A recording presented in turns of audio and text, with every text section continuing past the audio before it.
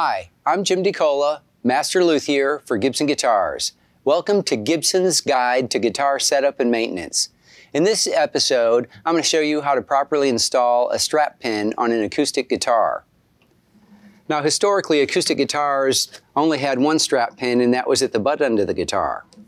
And guitar straps were generally supplied with a tie where you'd tie it to the headstock of the guitar. In modern times, a lot of guitar players prefer a conventional strap pin on the heel of the guitar. And with that, there's various opinions and theories on where that should go.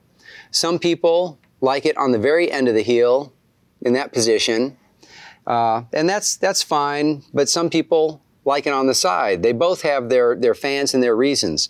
Now, on the heel here, it's kind of clean because you don't see it from the front of the guitar. However, because you're going into the end grain like that, you have a greater risk of the end grain of the wood splitting when you're driving the screw in like that, and because of the tension of the strap on there. Also, when you're wearing the guitar like that, it may have a tendency to be a little bit more tippy as the strap can rotate on that. So, in more recent times, a lot of people have the theory they like the strap pin mounted on the inside of the heel like this. You still have unobstructed access to the higher fret areas, but at the same time, having it here has more structural integrity because of the direction you're drilling into the heel, and at the same time, it kind of holds the guitar more snug to your body because it's pulling across there instead of allowing it to be tippy. So, in this episode, we're going to install into this side of the heel. The first thing I'll do is mark where I want that strap pin to go with some green low-tack tape. It's commonly used for painting and things like that. It has an adhesive on it that will be sound enough to grip where you want it to, but it won't be excessive and have a chance of pulling the lacquer off. So I'm going to put that piece of tape over the area where I want that pin to be, which is approximately there. So then I will get my ruler and I will mark out 1 inch up from the bottom of the heel and make a line across in that direction. And depending on the model, if it's a deeper model, you might want to go anywhere from 1 inch to 1.25 inches, but this is kind of a mid-size. It's not a very large body, so 1 inch I felt was appropriate for that. And then next, because of the shape of the heel, I'm going to go right on that crest, right at the top of that crest of the radius, and put another hash mark. So now I have an X where I want that strap pin to go. Now I'm going to take a sharp awl, and I'm going to mark that right in the center of the X, and just kind of put a dimple in there. And that will allow the drill bit to locate there without slipping and scratching the finish. So when it comes to the drill bit, you want to get the appropriate drill bit size for the screw that you're using. So in this case, what you want to do is you can either measure it. Calipers are handy for that. So if you measure between the threads, in this case, we're right around 1/10 inch. So I'm going to use 3/32 drill, which is 0.93. It's just on the large side. I could go with a 109, but that's a little too large. I'd rather err to the small side. If you go too small, then you could risk cracking the neck heel. So I'll put the drill bit in a drill, right? Now, I want to hold that drill on the hole that I just marked with the awl at that angle. So it's going in pretty much at a 45-degree angle, as you can see there.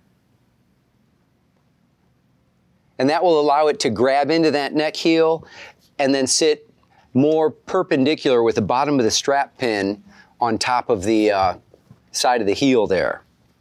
You want to make sure that that angle is correct, and then you want to make sure this angle is correct. You don't want to angle it to either extreme. You want it to angle is perpendicular to that surface here in this direction and in that direction. So now I'll drill the hole. I'll start out slow to make sure it doesn't walk.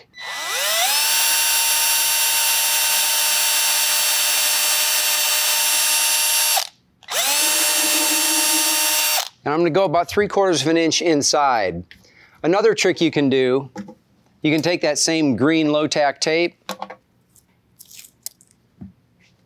and you can put it over this strap pin assembly and figure out how deep that is on the drill bit. And then you can mark that with tape. So that's another surefire way of ensuring you get the proper depth without going too short or too shallow. Too shallow, again, the screw has risk of splitting that heel. You want to make sure that pilot hole is deep enough. It's better to err a little too deep than a little too shallow. Now we have it drilled out. Now we're going to go ahead and remove that low-tack tape very gently. And now I have a countersink with a little handle on it, and I'm going to gently use that over that hole to kind of put a little chamfer on that hole so it kind of clears the way for that screw to start driving in without risking chipping the paint. So I just do that a few turns. If you don't have that, you can MacGyver it with the tip of a Phillips screwdriver. However, countersink would be the preferred method. Now I have the strap pin and the screw assembled. I'm also going to take the precaution of putting a felt washer. Felt washers are nice in this case because it's on a radius, and so it acts as a bushing when you put that strap pin on, and it kind of protects the finish. So I'm going to kind of hand start that screw, and then I'll get my screwdriver, and I'm holding the strap button itself, and then very gently start screwing in the screw.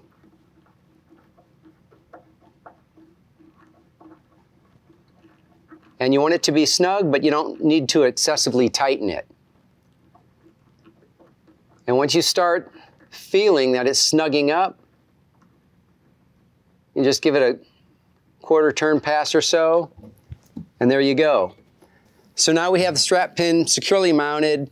You can still have unobstructed access to the higher frets, and it's going to hold your guitar snugly to the body without being tippy.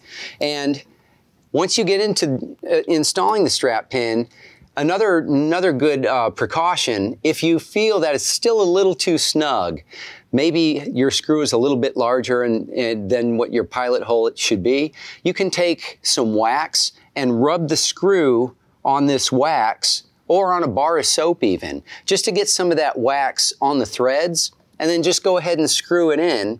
And then if there's any residual wax that squeezes out, just wipe it off with your polishing cloth. And that wax will allow it to screw in and not bind and potentially crack the heel. And there you have it. Tune in for the next installment of Gibson's Guide to Guitar Setup and Maintenance.